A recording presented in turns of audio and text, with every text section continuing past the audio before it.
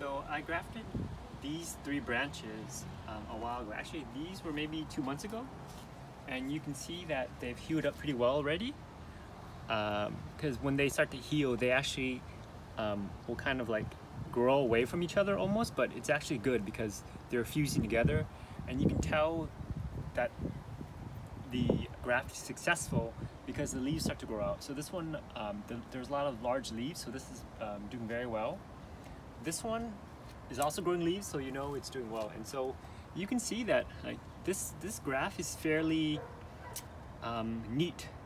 There's not much gaps between the 2 branches, whereas this one, the wedge graft, I've always found it harder because you have to cut the 2 pieces so that they match each other very well, and this one's not quite a good match, but you know, it's good enough.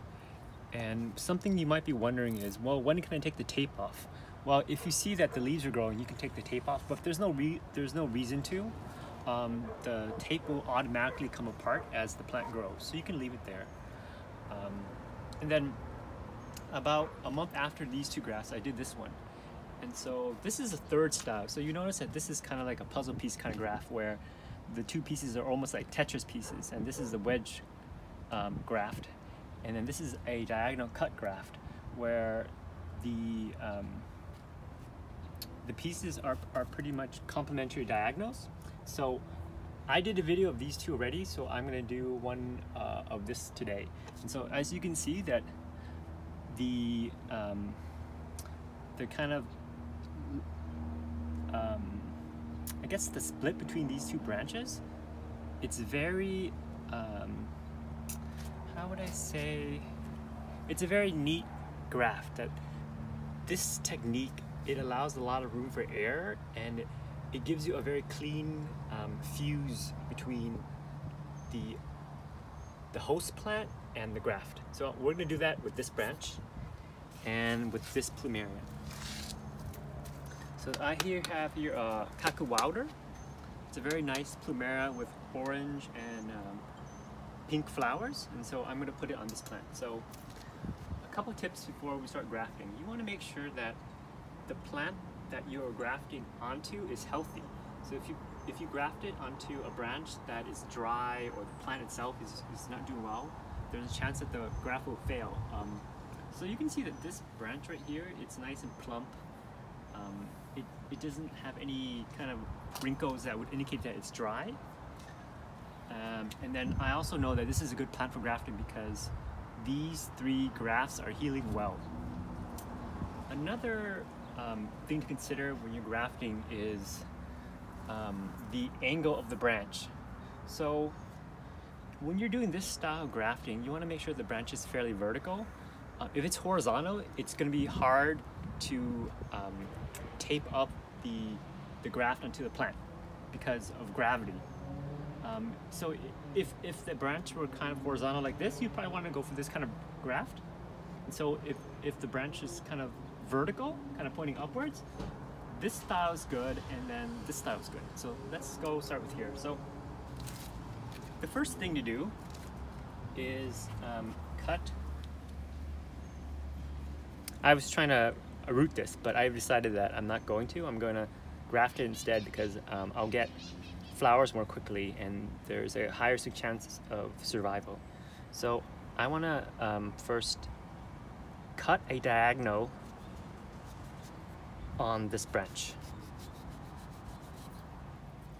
The kind of more, the steeper the cut, the better. And so you can see that there's white ooze coming out of this branch. That's a good sign. That means it's healthy. So then I'm going to place it over here, making sure not to get the cut part dirty. Oh, actually, I need this to make the cut on the host plant. So actually, I'm going to keep them next to each other and try to make a cut that is at a similar angle. And then you want to make sure that the width of the plant is fairly similar to the branch that you're trying to graft on. So I'm just going to use that to align them, and then I'm going to place it back down. You want to make sure that when you do this, you use a knife that's nice and sharp.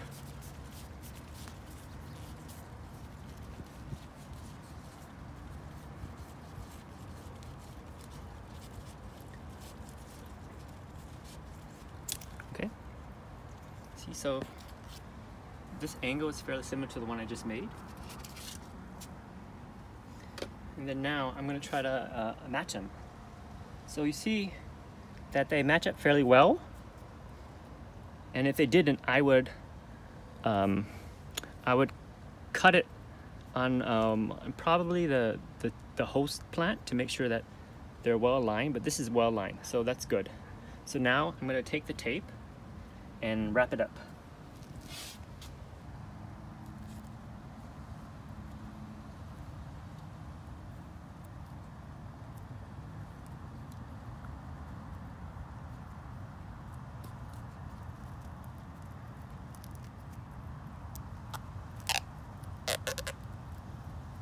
So what I'm wrapping this with is grafting tape. It's basically like saran wrap. And it's, the quality it has is that it stretches, so you can use it to form a fairly tight seal around the graft region. So I'm gonna wrap it up like a bandage almost.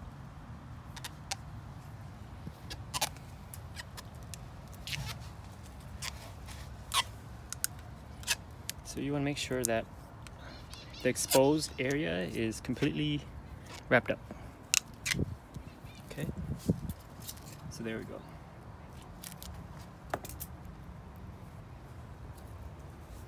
Okay, so you notice that it connects very well. So that looks pretty good. So I'm going to put the sign back on it, so I know what this plumeria is. So there we have it. So this tree here has 4 different grafts on it.